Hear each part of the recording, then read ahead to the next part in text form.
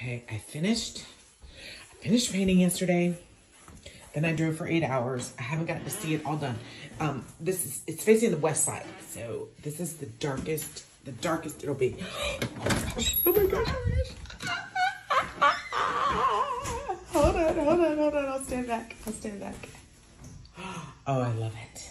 Oh, I love it, it's perfect.